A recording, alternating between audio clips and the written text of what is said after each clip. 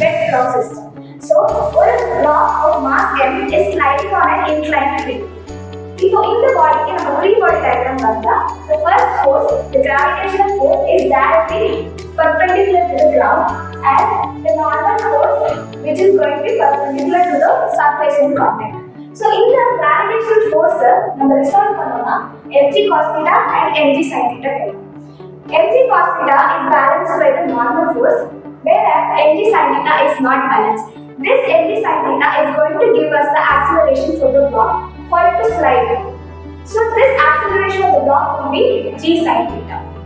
In the video நம்ம acceleration of the block பார்த்தோம்.